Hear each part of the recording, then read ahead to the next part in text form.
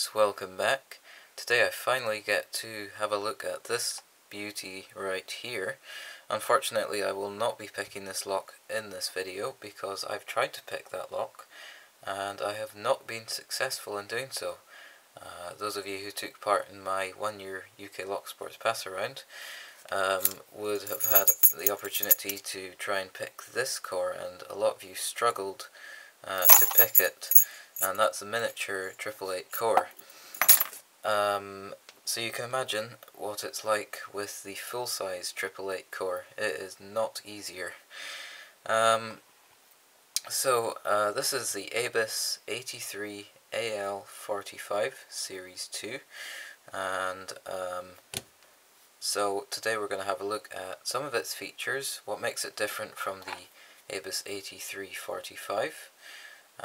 We won't go into all the features of this lock, like the Z-bar and that, because I've already done that, and I don't want to bore you guys to death. I want to first of all thank Tony S for sending this lock to me. These locks are very hard to come by. You have to get them from either America or Australia, and I think Tony got this one from America. And I don't know why, but I don't think I've ever seen an aluminium padlock in use in the UK. I think they're a lot more common in the US. Certainly American Locks and Pack Lock and all them brands make them. So I'm not sure why this lock is only available in the US. So first of all, the first difference you'll notice is of course the body is different. This one is made of aluminium and it's anodized blue, and that does not actually change the security level according to ABUS. It's still level 8. I think this is ABUS's special alloy, titanium, which they call titanium. It's a combination of aluminium and titanium, although they don't actually say so on the box itself. They just say that it's ultra light and it's a colour anodized aluminium lock body. So I'm not sure. I assume that means that it's lighter than the brass one. It's still quite heavy, but not as heavy as this lock right here. Okay, so that's what makes it different from the ABUS 83/45. The AL stands for aluminium. I'm sure you figured that much out. The next thing is the core. The core is made of, or rather it's the 888 core, which is a very special core made by ABUS. Here's a key, and this key is actually very large. I quite like the key because of its size. As you can see, it's huge, and you can really get a lot of leverage on it. It says do not duplicate. I'm not sure how that system works. I'm not sure if you get a code card with the key. I certainly didn't. This is all I got. I only got one key. So I don't know how you get more keys. If you don't know about the 888 core, it spells out ABUS, A-B-U-S, and it's a really nice core. We're going to have a look at this in just a minute. I want to note that the key is kind of hard to get in there sometimes because of all the crazy wording, but that's okay. Of course the lock operates nice and smoothly.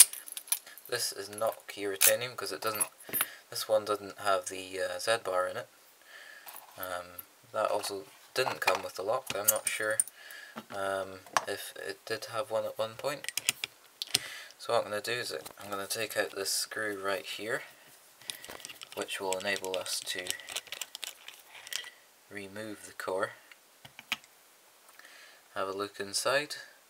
Nothing too fancy, just that we don't have a Z-bar in this particular lock. Those could be easily obtained, I'm pretty sure. So here's a core. It says 83 Series 2 on it, and 888 on the front. So this is obviously quite different from the standard 500 core that comes in most of these locks if you get them from the UK. first of all, the material it's made of. I'm not actually quite sure. I think it's possibly aluminium. It could be brass with, in fact, looking in this hole, it looks sort of like it's brass, so probably brass with some sort of a plating or finish. It works nice and smooth, of course. Let me just press in. We do still have some brass parts on the back of this lock, so let me press in this pin here. That will allow me to show you right here. This is a full 6-pin core, which is quite unusual for an ABUS 83. Usually they come with 6 chambers and only 5 pins. Note that they are also brass pins. There you go.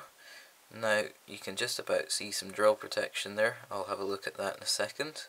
And also we have the hole for construction keying, which I hope I will be able to look at sometime in the future.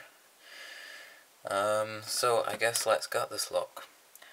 Unfortunately, I'm not the first person to be able to show this lock in a video. I think the lockpicking lawyer was the first, followed by the lockpicking patrolman. So hopefully one day I'll be able to pick this lock, and yeah, I hope this won't be the last time you see it. Let me take the clip off.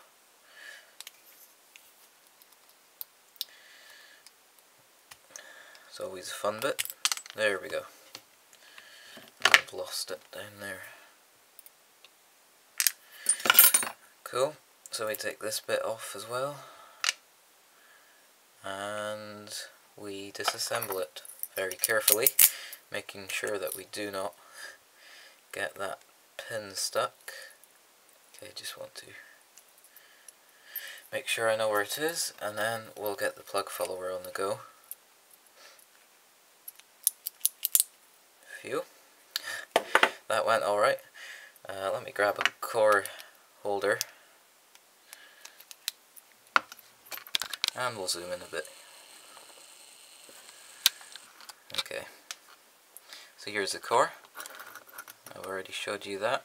It's 6-pin, and if I can get the key back into it, we have 2 steel drill protection pins there, which we do not get in the standard 500 series core.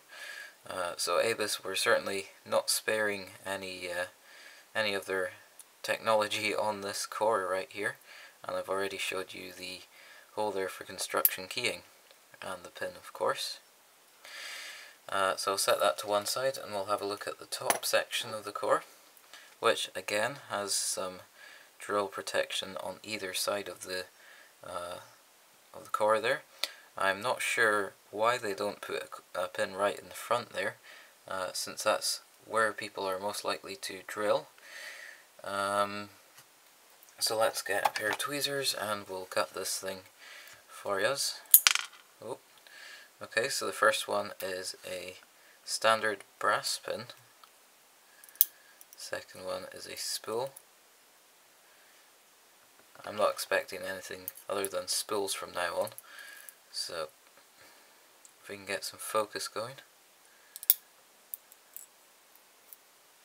I'm actually looking at this through the camera, so I keep everything in frame, but it's a little bit awkward. Oops. We got a spring. We got a few springs. We may as well take them out. Another spool, and whoops. There's not enough room on my pinning tray. Let me shuffle everything a bit. There we go. Knock out the springs. I don't see anything too magical in there. I should get into the habit of using this. Yeah, that's definitely a brass core in there. You can see where it's worn away. Right there. Okay, so let me just put these springs into place, and then we'll give you an overview of the pins. So we have a standard pin in chamber 1. Let me grab a small black backdrop, and here we go. So this is a slightly serrated pin. This isn't helping at all, is it? Okay, sorry about that, guys. It might just be the leather. No. You can just about see there's some serrations on there. I really want to show you these serrations. Oh, you saw them for a few seconds there. There you go. Tiny little serrations. I don't know if they have an effect on picking. And the rest of the pins are of course spools, which does make it quite tricky, along with the, where is it gone? Along with the keyway. Which I just want to show you for the last time here. And of course all the key pins are standard, so I won't show those to you. So overall, a very nice lock, a very beautiful lock as well. I want to thank Tony S for sending this to me, and please check out his channel. This lock has been in my very special display cabinet for only very special locks, so that's how much I really appreciate it. And yeah, it's been a pleasure to show you this lock on camera. Hopefully this won't be, as I mentioned earlier, the last time you see this lock on camera. Hopefully I'll get to pick this sometime in the future. At the end of this video there will be something a little bit different. I am going to from now on have an outro at the end of my videos. This will basically, over on the left hand side there will be a round button that you can click with my logo where you can subscribe to my channel, and over on the right hand side there will be a video which is my most recently uploaded video. This is probably going to change sometime in the future, but for now that's what I've got. And if any of you guys want to create logos or intros or outros for my channel, please send me an email, hobbypicker@gmail.com. I'm trying to sort of make better videos, get some good editing on the go there, and yeah, we're just gradually getting there. Don't expect the sort of Bosnian Bill different intro every single video, but as I'm sure you've noticed, I do have two intros that I sort of swap between them. But anyway, thanks for watching, and as always, I'll see you in my next video.